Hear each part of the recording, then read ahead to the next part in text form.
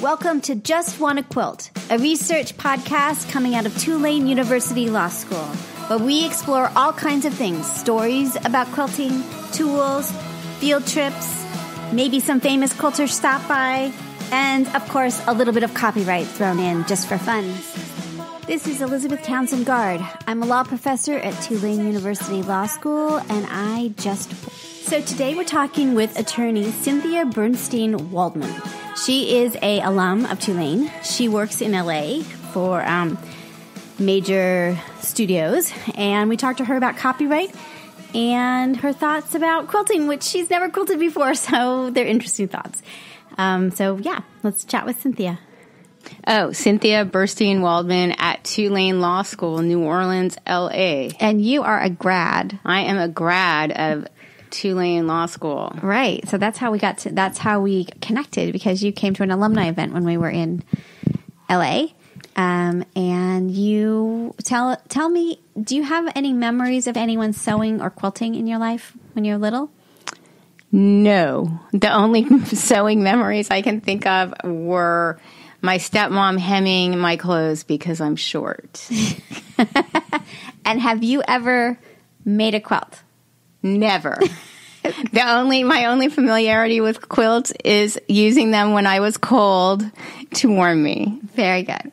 So you said to me when we got here, like, why are you interviewing me? I know nothing about quilts, right? But we're here because you are a copyright expert, right? So tell us, let's begin. So how did you get into copyright? How did that become something? Were you interested in law school, or did it happen later?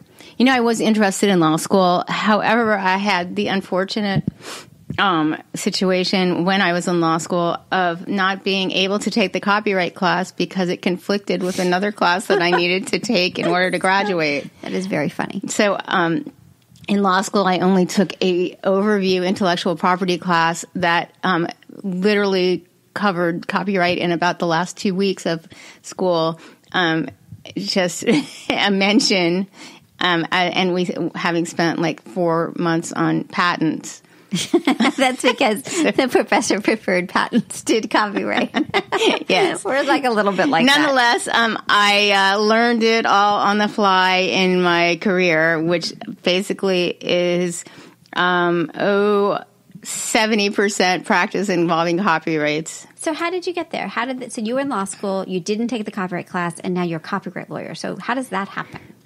So I moved to Los Angeles. You're from here? I'm from New Orleans. And I got very interested when I was in New Orleans with the local music industry here. And I decided that perhaps entertainment law was something that I wanted to pursue. Mm-hmm. And my initial thought was that music would be the way to go. And having family and both parents went to college in Los Angeles and married there. Actually. I didn't know that. Yeah. And where did they go in LA? Where did your parents? Mom went to UCLA, Dad went to SC. Oh my gosh, that's crazy. That's funny. So that's a big rivalry for those listening. Yes. Like, that's like, I don't know. Like, that's funny. So they married in LA and both had relatives and friends there. I had an uncle in Los Angeles, my mother's brother, who grew up here in New Orleans as well. And so I had a place to stay. So when I graduated law school, I was feeling a little bit like I wanted to explore the world outside of NOLA. Uh-huh. And it was sort of a safe way to go stay in my uncle's guest room.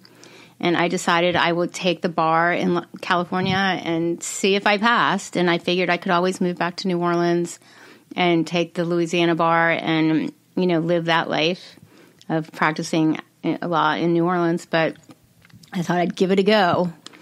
And so I moved the week after law school graduation. I got in my car just with about my this time of this year, about the time of year, right? Because I just had graduation. Yeah. Yeah. And then I went and moved into my uncle's guest room and took a bar review class there were several classmates who moved to LA at the same time. So we all studied together for the bar.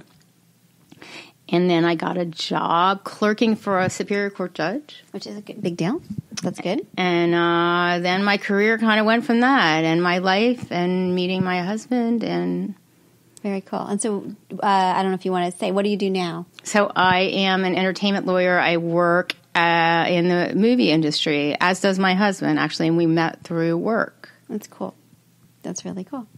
All right. So what I want to understand, and we're going to keep like where you work. You work at a big place that people know, but we're not going to talk about that.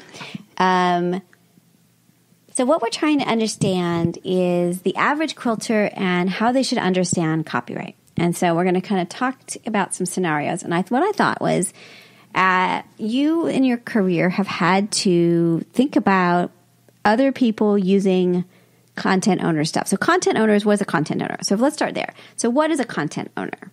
Like when I say content owner, I mean like...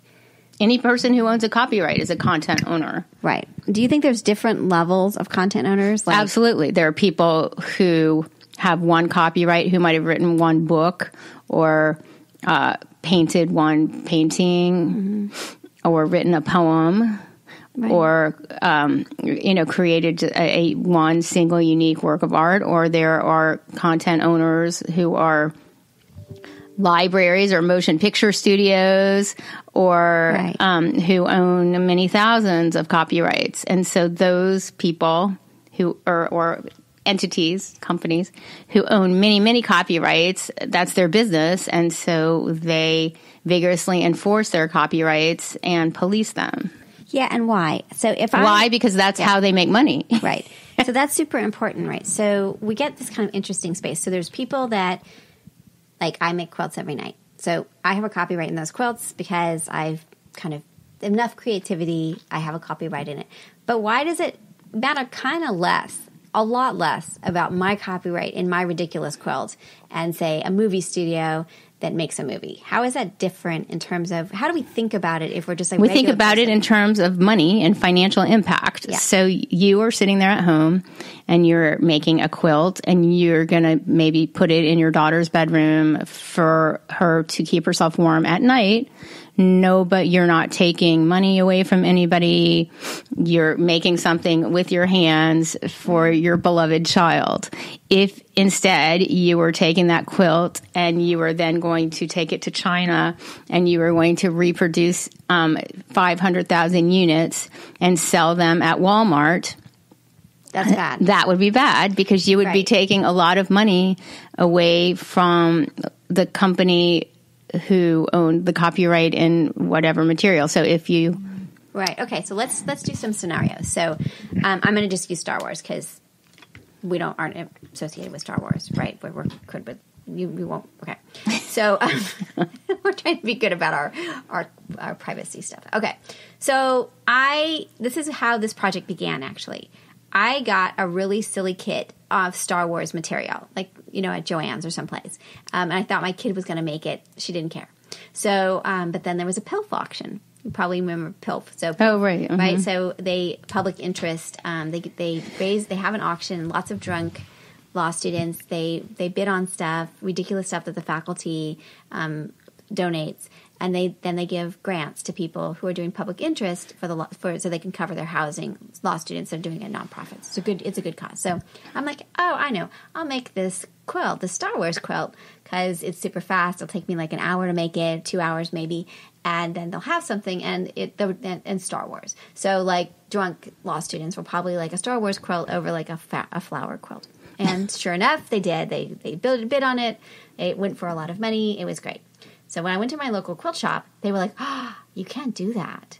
You can't, like, sell it, right? And I was like, well, I didn't really sell it. Like, I felt like I bought the fabric. Star Wars had licensed that fabric. They got their money out of it. They don't care if I make it for charity or not. Do you think that's true? Like, that's the first thing. Like, if I make it for my kid, that's easy. If I donate it to someplace, I bought the kit, I made it, and I donated it to the law school. Is there a problem with that, do you think? Well, I think what you say is true, that they got their license fee from the sale of the fabric. So before the producer of the fabric can produce that fabric, because they're selling hundreds of thousands of bolts or yards of the fabric, they need to go to, is it Warner Brothers, Fox. I'm not even sure who owns that. Disney, I think now. Is right? it? I don't know. I think I think that's I don't even know. Honestly, don't know who owns Star Wars. But anyway, they need to go to the company and get a license. Right. So and that license, when they sell the fabric, they know that the fabric is going to be sold to individuals who are going to then repurpose that fabric into either clothes or quilts or other things. So there's an implied license that you're going to make stuff with the fabric you're buying. I believe so. Otherwise, what's the point of buying the fabric? Totally agree. And I'm not reproducing the fabric. No, you're making a derivative work using fabric. But I think for there's a single use doctrine, I believe. Is that the right terminology? Probably. I don't know. We'll cut that part out. I don't know, but we'll double check it. I know. Right, I know there is a doctrine that's with artists, for example, or photographers, that when they create a work and they sell it, they retain the copyright. Right. In the image. Right. But the person, so if you were at a charity auction and you bought a photograph, and then you decided to donate that photograph to another charity auction, there's an exception, a single use exception. That's interesting. I'm not. We'll double check. Yeah, it's not my area. Okay, but I know that with art, I mean, there's a difference in selling the actual painting, because like paintings, go through a whole. Sold, right. First, right. That's the object. But you couldn't take that painting and then turn it into another. You can't put it on T-shirts. You can't copy. Right. Because that's the copyright part. Right. Okay, so in our scenario, I bought fabric that was properly licensed fabric, and I made something. And I donated it. Everybody's okay with that. That's not a big deal. Let's say I find a bunch of these kits or a bunch of fabric, and it was a big hit. Let's pretend it was a big hit. And now I make same fabric. I bought it. I now make 5 of them, and I'm selling them on Etsy. How do you feel about that? I still purchase the fabric. Right. It's the closer you get to being like a sale in commerce, the more troublesome it becomes, and the more problematic it might be, although until you actually get a cease and desist letter. Right. Okay, so let's think about that part. So let's say, do you have a sense of how the big players, like, I know they're not going to tell us that, but sort of at what point should our quilters be worried? So that's the question, is like they don't have any sense of like, they don't want to be in trouble, right? Sure. And so the question is, if they have, the ones I get all the time are the licensed saint material, right? So that the saints have fabric. Oh, who dat? Yeah. Yeah. So the question is like, well, what can I do with it? Are there restrictions? Can you put restrictions on objects? Like for sale doctrine, can we just like make whatever we want to make with it? Or we don't know. What should we be asking other people? You don't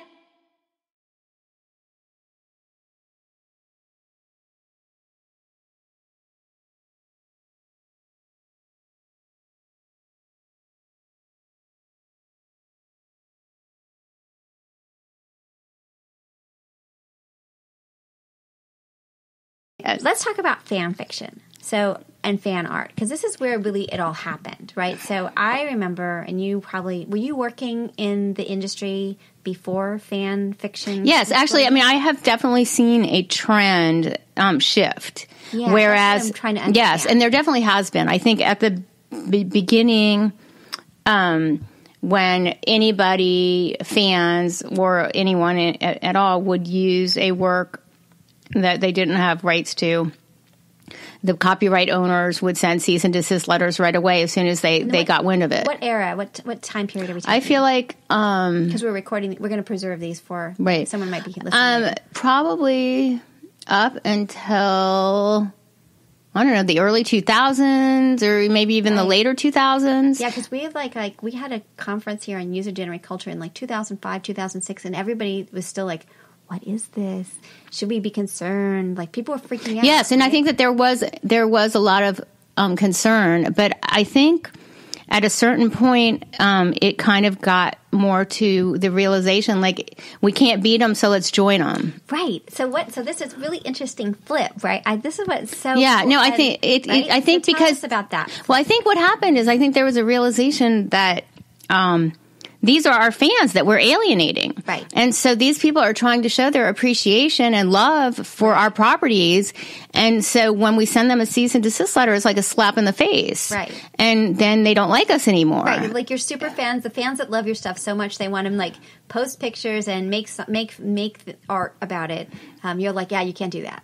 Right. And so, I mean, then you're alienating your fan base, right. which is really not what you want to do. I mean, you want to be able to preserve the fan base and grow them so right. that they continue to come see your movies or right. buy your books or your T-shirts or whatever it is. And so if you anger them by smacking their hand, then that's not going to happen. So I think there was a realization that we're being short-sighted by sending these little cease and desist letters, and instead we should embrace and support, and then, and then it's ultimately going to enhance our brand and not detract from it. Right. So it's really so fascinating to watch, like the last 10 years, that shift, and then the embracing of, like, so give me an example of, like, sort of the current culture, what that means exactly. Well, for example, I have a friend who was a creator of a web series, and he had someone send him on Twitter like a picture of something related, honestly, and it's not a good example because I really don't remember exactly what it was, but he retweeted it and he was, excited about it. Yeah. Instead of saying, "Oh no, we have to shut these people down." Let's like YouTube. So like when a movie comes out, like Black Panther just came out, other things, fans will dress as the right, and they'll make art about it. They write stories. They make the cool scarf. Like there's all this stuff happening. How concerned should we? Cosplay is vibrant. Like fan art is vibrant. They're not getting success letters in that same right. way. I mean, again, I think it all comes down to the mighty dollar. Yeah. And if you're showing appreciation and excitement for the product, if there's a movie premiere or coming out and you go to the first showing and you're wearing costumes, and or you have a little magazine about it that you share amongst your friends, I think that as long as you're not selling it. Right. So they were doing, so this behavior was always happening, love of stuff, but the internet changed it because then they posted it online. And then the question was like, can you do that? Can you not do that? And it seems like what we see with like the Star Trek stuff and other spaces, so the case where they raised money on Kickstarter and they raised $1 million and they were making their own version of Star Trek, and then CBS and Paramount sued them. Yeah. And they settled. I mean, there was a court case, but they settled. And one of the settlement was like, as long as you don't have a budget over $50,000 and a whole bunch of other restrictions. But that tells you kind of where the economics are for the movie studios. They're not super. This is my theory. I don't work for them at all, but this is what I'm seeing is that it's not worth it economically to go after, someone making, I don't know, Skylander hats and selling 5 of them on Etsy. It's not worth the time to do it. If they're making $50,000 on Etsy hats, that might be different. But I don't know. Is it different? I imagine each studio, each content holder has a different approach. Like it's not like flat across it, but it's just economically really hard, right? So I guess the question is, any advice on that? Any thoughts about that? I think that if it feels wrong to you, that you probably shouldn't do it. I mean, yeah, I think that's a really good. So give me an example of what would feel wrong. If you feel that you're using it in commerce and you're doing something that's going to take money away from the copyright holder, don't do it. Don't do it. We feel that way about patterns too. So the pattern makers are I feel the hardest for them because so this patterns came in today, right? So it took a lot to make this, and she'll sell this. It's in England, so for like £6. But like you could photocopy it very easily, right? They're struggling the most because it's so easy. It's like, it's so easy to make a copy of it. And yet that $6 per pattern, they need to sell a lot of them. So we try to, at least with this project, try to encourage people not to rip off the pattern makers because they're working hard. They're just trying to.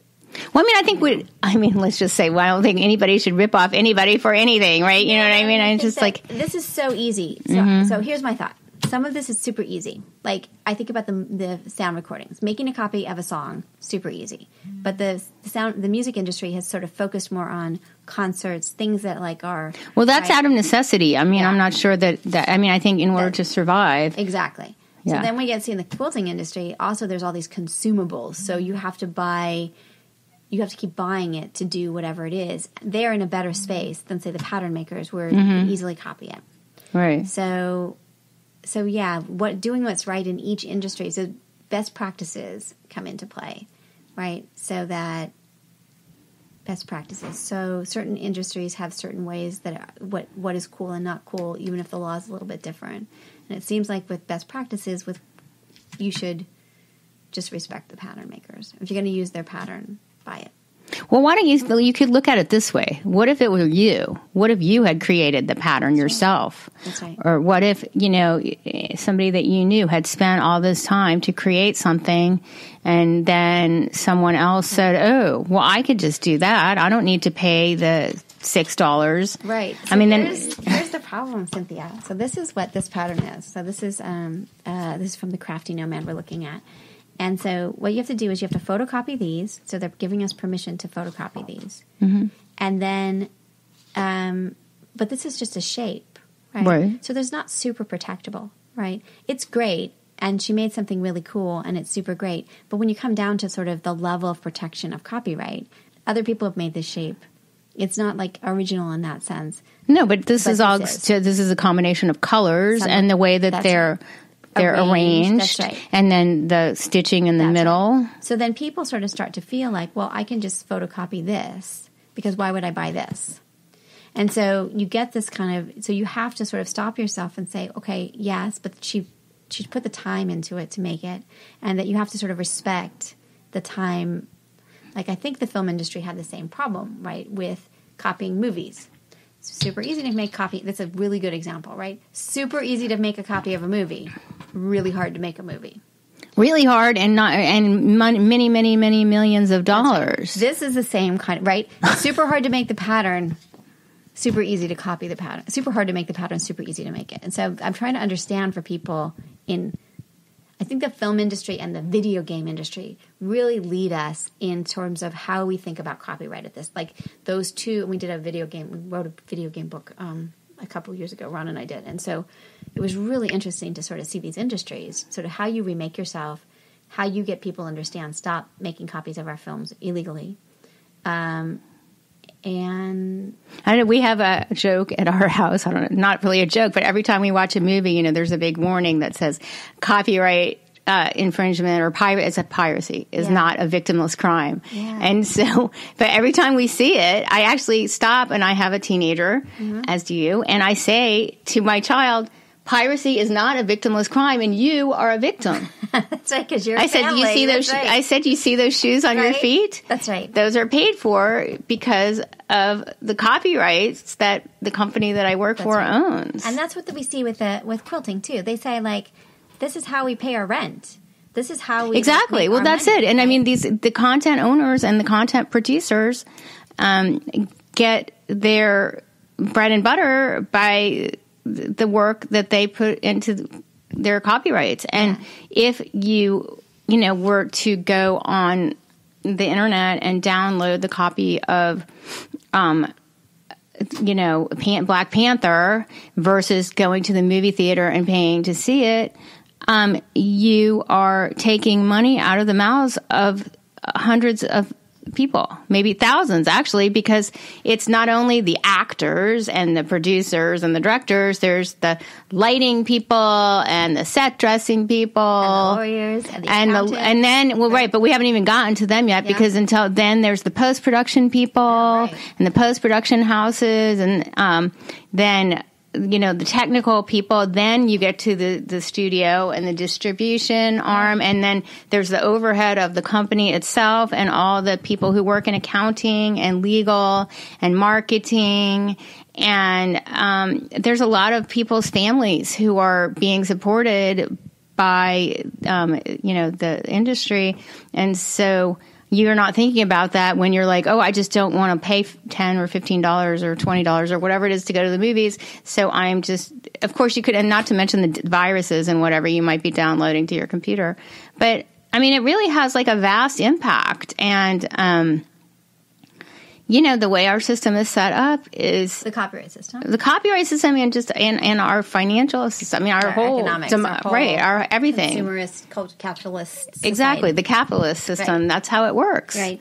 And so, I mean, honestly, there's not that much. There's not any difference conceptually, really, between downloading that movie from the internet and walking into a convenience store and walking out with, all of the, the food or whatever. I mean, walking with a gun or, it's really the same thing. It's just, it somehow doesn't seem as bad when you're doing it. Right. Because you're not like walking in somewhere and holding it up, but because they're kind of nameless and faceless, the victims. But. All right. Well, I think that's super interesting. And let me ask you, let's shift gears a little bit more on copyright. So sometimes people want to be like, I'm trying to put in things like, I know that you won't put you in a comfortable position because the one that I get is one that is in your world. Let's stay with Star Wars. So the big thing right now that's going around, this is very funny. So they have Darth Vader. It's all over the place. Darth Vader, and it says press to the dark side. Because when you press your seams, you press it to, if you have two fabrics, you press it to the dark side. So it's Darth Vader, and it says press to the dark side. So they've not gotten permission from the Star Wars. It's all over the place, right? Like everybody has their own version of it. It's very funny. It's very silly. It's very funny to think of Darth Vader quilting, right, and telling people to press to the dark side.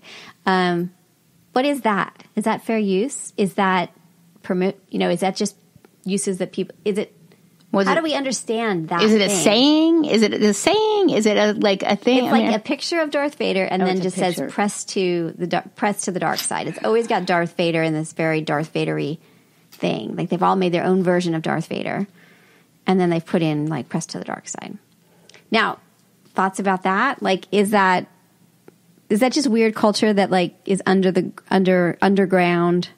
Like, should Star Wars be mad? Again, it doesn't seem like anything's being sold. Is it? No, is it but like they just could like have a little pattern. reminder. Maybe what if somebody made a pattern of a quilt that said that used it? I think again, it's the use in commerce when you start, and it's something that maybe the Star Wars franchise at Disney would want to license, right? They may want to make their own press to the dark side thing. Okay, so the other thing I get is, I want to put I love Gone with the Wind, or I'm trying to figure out some old movie, and they want to make their own version, or the other one I get is lyrics. They want to take lyrics from a song, and they want to put it on a quilt. I think we do the same analysis, right? Are you selling? Is it for your personal use? Are you selling it? How many are you selling? Is it going to affect commerce? And then the question then is, what if I do want to sell? I want to make 1,000 press to the dark side, and I want to sell it. I think it's going to be awesome. I want to make T-shirts that say that. What do I do if I want to do that? Can you get a license from? You can't really get a license, right? You're too small. Can you? Like, is there a way? I don't know. I cannot speak to what another but in general, I don't know. Like, do we have mechanisms in place? I think that it is difficult to for a small person to get the attention of a big company. Yeah. And, I think it's a risk. I think it's a risk, and I think that every person has to, come to a resolution. It's a legal risk of whether... So let's say I did make my T-shirts. I made my T-shirts, and I sold them at quilt shows. And then I started selling a lot of them at quilt shows. And then suddenly somebody sent me... a cease and desist letter. What is that? It's a letter that says, hey, you... stop. You don't have the right to sell that. You're selling a copyrighted work and you don't own the copyright. If you should stop or we're going to take further legal action against you. Now, when you get a cease and desist letter, are they also telling you have to pay money to them, or is there any kind of... generally the process is like stop, and if you stop, you'll probably be out of trouble. Okay. So probably. Depending on like what you've been doing, right? Like right. If you're like, that's interesting. So that's the fear, is a cease and desist letter that you're going to be. So if you get a letter, let's say you produce those shirts and you get a letter and you stop, you should stop. So you may then be sitting with a garage full of shirts that you're going to have to burn or something, or destroy them, right? Yeah, and that you will have lost the money. Yeah. And you're going to have to find a way to dispose of them, and you're probably going to have to agree with the copyright owner how to dispose of them. Yeah. And it's a risk that you're going to take. It's really interesting. Now, does your business, your office, like your practice, do you ever come across sort of these kinds of licensing deals with fabric companies, or that's a whole different space? Like a specialized specialty. Like area within the companies. Yeah, we had interviewed, I have to interview him again, Matt Skelton, who's at Microsoft, and he was doing the... he was in the group. He didn't do the Minecraft one, but they just bought Minecraft when we had interviewed him. Can you imagine? And then all the licensing deals for Call of Duty and these other spaces. And he's like, his whole job was the licensing aspect, like all the video games and sort of how they and sort of. I don't think people realize how much is going into like any one movie or any one thing. That there's just tons. That is the value. Keeping the copyright holder has the right to license stuff, and so making those. Well, so every copyright is like a bundle of sticks, right? Yeah. And so every license is like one of those sticks. So if you picture like a big, group of, let's say 200 matches, like with a rubber band together in your hand, and then every copyright license, you give one of those sticks to a different person, but like there could be an infinite number of sticks. Yeah. Depending on how many ways you want to. Right. Ways. You can carve it up into many different ways, and people might want to make clothing. Other people might want to make posters. Some people might want to make quilts and fabric. Some people might want to make stickers. Right. I mean, and so however many ways people can devise to, repurpose. All right. So I have two more questions, and then we're going to ask. I'll ask my final question, and we'll be done. Etsy.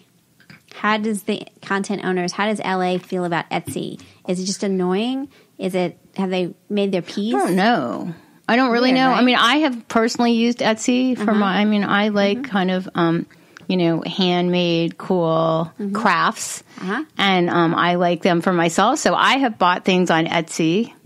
Although I don't believe I have ever bought a copyrighted thing on Etsy, I bought... Right. So what about trademarks? So we've talked about copyright, but trademarks is a big thing too. All the copyrightable the trademark characters, names of things.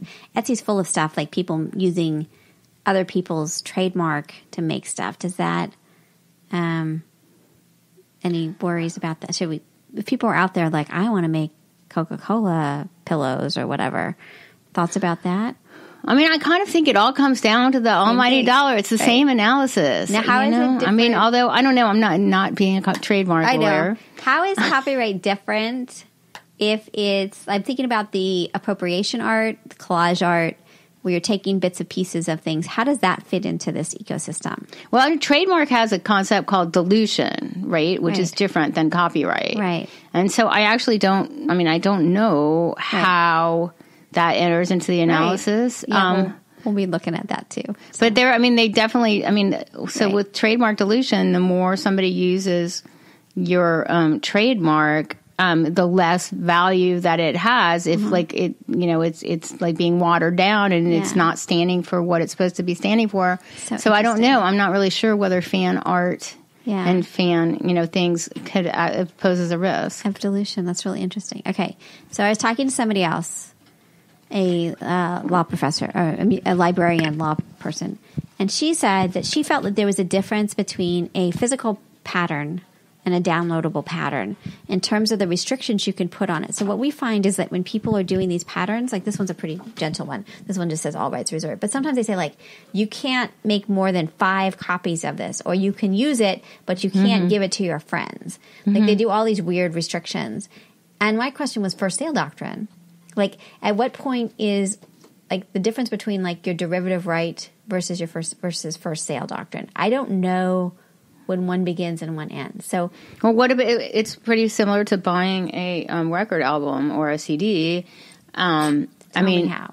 Well, so when you get a CD, like, it's for your use, your family use. Like, I mean, you can use it. You can give it to your kid and go, hey, yeah, listen to this. So maybe it's like a license to your family, or sort of the same, like when you're downloading movies or music on your Netflix or whatever. Right. But then if you're like, hey, I'm going to have a party, come on over, I'm going to have 25 people now coming to watch my single copy, then now it looks like you're starting to take money away from the copyright holder. Or if you lend your CD to your friend who, instead of buying it himself, makes a copy of it, he makes a copy or just watches it. Yeah. And then, so instead of the money that maybe he would have paid through iTunes or through buying a physical copy of the CD, now he's just like listening to yours. And so that's money out of the copyright. So let's back up, because I think that I won't go that far. So let's talk about this. And copyright people always think that's kind of the joy of copyright.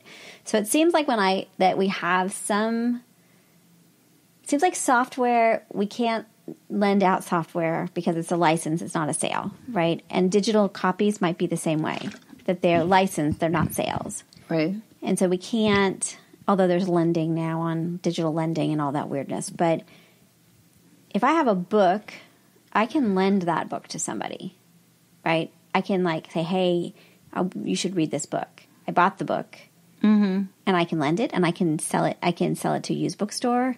I can rip it up. It's my object. I can do with it what I want. Would you let's start with that premise? Same with this pattern, right? This is like a book. It is, although you're saying like there's copies and then there's downloadable copies. And so suddenly now it's, if you say, well, you can download it, now it's accessible to millions of people. Yeah, we just photocopied it. So it's just in the back of the book. We just photocopied it. See, tells me to photocopy it. But it seems like this book is like a book. Is there any difference with this book? And this is not like you're not an attorney here. We're just like talking about copyright. So it seems like this to me, I don't know what kind of, so I see, okay, I can do whatever I want with this because it's like a book, but it's not like a book because it's teaching me how to make something and that has a copyright on it. So then the question is, that's what you were telling me. The reason, but your hypo started with like a restriction in the back that you can only give to 5 people. Can you put restrictions on it? So a CD of a movie. I buy the movie. I can sell that movie to a used bookstore. Same thing as a book, right? Now, the question of public performance, right, that's different than the object, right? So I think. So then, but let's say I want to make this, and it's your thing. I say, hey, China, I want you to make this thing. And I distribute it. I find somebody in China and they make this pattern. That is clearly not cool. But I don't know why it's not cool, like legally. Like, what's keeping it? What is it? And I don't know. And so some people say I don't necessarily agree with what Brandy said. She says if it's physical, this booklet, we can't put any restrictions on it because of first sale doctrine. But if the pattern is digital, then you can put as many restrictions as you want. But that seems like a really stupid result. But I don't know. It's not just a book. It also has like, parts. Things you do. But that's not protectable, right? No, but like you were saying, like the work and the arrangement is protectable in the way that right. It's presented. Isn't that weird? So it's like I struggle. I'm not there yet. I don't really know what to say. Because on the one hand, I feel like you can do whatever you want with this pattern. I cannot make copies of it and be a market replacement. I can't make copies for 100 people. But it's like you're diluting it. I don't know. It's sort of the same thing. It's like you're taking it and you're parsing it apart, and then you're like selling parts of it. Yeah. As opposed to the whole thing in the book where like it's all together. You think that I shouldn't be able to say, I'm done with this, and because like guilds, people bring their old magazines and their old books and stuff, and you can make a choice of like people. There is a resale, like there's not even a resale, just giving away market. Like I'm not going to use this. Do you want to use it? Yeah, I mean, I don't know. I guess with the single thing, I don't know. I mean, you're back to the single use thing. It doesn't really matter. My kid had a study guide that he got for AP Bio. Right. Tell me about that. One of his friends, who's a grade older, used it last year. Right. And then she took the class and she was done. She didn't need it. She didn't need it anymore. So she's like, "Here, you're taking AP Bio next year. Take this book." Yeah. And you think that's okay? And I think that was okay. Yeah. Because that's what we say with first sale doctrine, which says, I bought it, I can do with it what I want to do with it. Not with digital copies, but with... Right. Now, if that same girl, instead of giving my son the one book, said, "Oh, I'm done with it, but I'm going to upload it now so that everyone who's Or here's my password. Right. Well, and here's everybody who's taking AP Bio next year can use my book for free. Now, that's not okay. And I think that people can... I think that makes sense. I think it's back to what you were talking about is like check the pocketbook. Like, is it like, now granted, you're still losing the sale when you give your son the book, but that's just part of our world, which is the first sale doctrine. So you're not going to get every sale.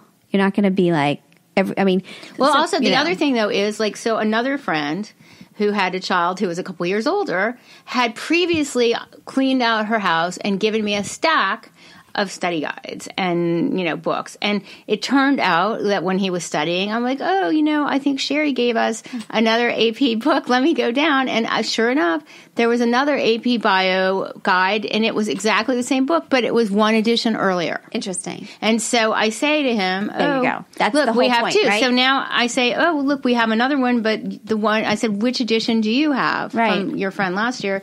He says it's the 5th edition. I said, oh, this is the 4th. Right. So then I say, you know what? I'm just going to throw away the 4th because... And that's the whole point, right? Because it's the consumable thing. That because if you have each edition, then you want to buy the new one. Right. Then you're not worried about the secondary market of the sales. So that's sort of, again, how to get around. Like, that's why the book, that's why all 4th, 5th, 6th, like that's what we do with law students, right? We make them buy the new one every year. Well, right. And the material that you teach in your copyright class now is different than the material that I would have learned had I been able to take Cindy Samuel's copyright class because of my schedule. I can't believe that. That's like the funniest story, right?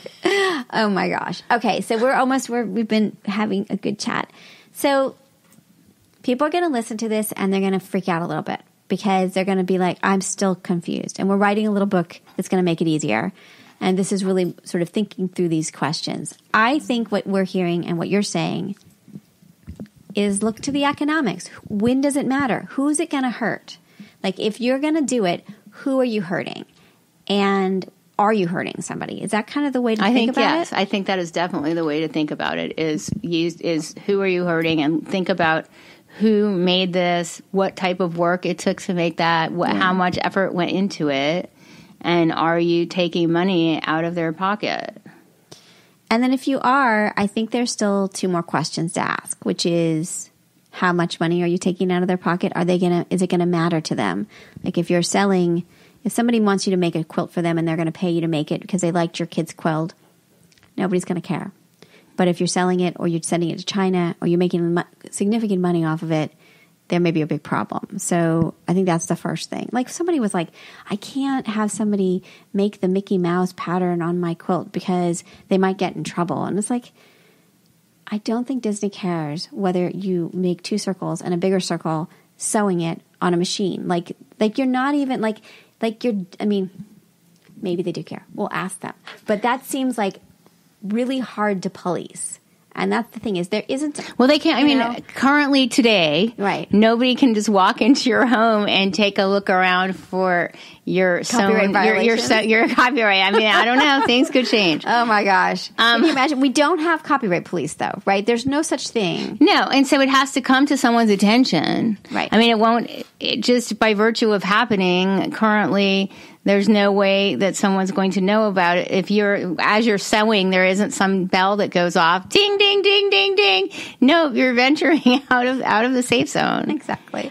So, it would have to come to the attention of the copyright owner. And if you're doing it for your own personal enjoyment, that's probably not going to happen. All right, I have 2 more things to ask you, and then we're done. I keep saying that, but they keep coming up. So the other thing that happens is people make quilts for quilt shows. So I make a quilt for a quilt show and it's publicly displayed. Does that shift it? Like if I say I make my Star Wars version of whatever, since we've been using Star Wars, should I worry about it now be publicly? Does it shift it by just publicly Well, I think if it's on display, it's still one copy. I agree. What if there's prize money involved? Does that change it? I don't think it does. No, because it's the craftsmanship that you put into making the item. Totally agree. And totally agree. Yeah. Yeah. I mean, we'll ask more content holders because I don't want to lead people astray in sort of my vision of the world, and it's my own weird little vision of what the world is in my little teeny tiny office. But okay. And then I guess the last question is, how worried about copyright should people be on a daily basis? Because there's a lot of weirdness out there. There's a lot of people telling there's a lot of people saying stuff about it. How important, like in a regular person like me. You, a regular person like me, who's a copyright professor at a law school. Right, who has podcasts, who does a lot of weird stuff.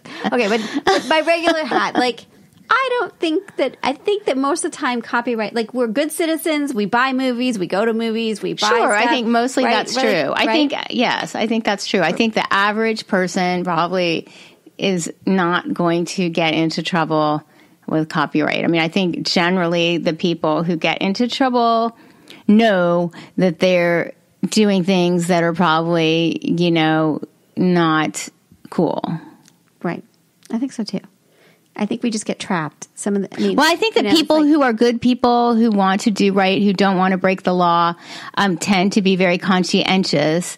And if they have a concern, they're sort of hyper concerned. Yeah, and I'm worried that sometimes they go too far. Like it is part of the creative process. Like you should be able to express. It's the whole thing of the fans again, right? It's okay to make a Skylander hat for your kid because they love Skylanders. Don't be stressed about it. It may not be okay to sell a lot of those on Etsy, my son, when he was little, loved Pokemon. Yeah. Love Pokemon. So we spent several days where we would trace the Pokemon and we cut them out and we colored them and we laminated them and we hung them up around his room. That's so cool. And he knew all the names and who they evolved into, right, and the whole thing. And so, we did art projects. It was awesome. Oh, we did rock painting once. He had to do a school project, and he had to do a how-to book, and we had to do. So he chose a book about how to paint a rock. Yeah. And we went through a whole process of choosing a rock, and we wound up, he painted some stuff. I painted along with him a Tulane rock. Cool. With the Tulane logo and a New Orleans Saints rock with a fleur-de-lis symbol. And how'd you feel about that? Were you cool with that? I love them, and they sit on my desk, and I proudly display them in my office, and I use them to hold open books on my desk. I love it. And you're a copyright lawyer who's got a pretty serious job. So you're okay with that. So I'm okay with that because I'm a Tulane and New Orleans Saint fan, and I used my own hand to try to create their logos, and I'm not selling it to anyone. Yeah. And it was a fun day that I spent with my child, and so I think about it fondly while I look at my rocks. That's right. And that's really that's it, right? That's really cool. Well, Cynthia, I am so psyched that you are willing to come and play with us and talk about this. This is all super important. I think it's a mindset. I think the more that people hear about it and talk, and there's lots of people saying the same kind of thing, that you start to understand the physics of this world, and then you'll be less scared, that you kind of get sort of what it is. It's just kind of foreign to people, sort of how copyright works. So thank you. Anything else before we end? No, thank you for having me. And I look forward to bundling up in the cold with some quilts from your listener. Totally. All right. Fabulous. Take care. So this is Elizabeth Townsend Guard. You've been listening to Just Wanna Quilt, a research podcast coming out of Tulane University Law School. We want to hear from you. Join our army, our quilting army. Go to our Facebook page. Suggest people to be interviewed. Suggest yourself to be interviewed. We are excited to hear from you.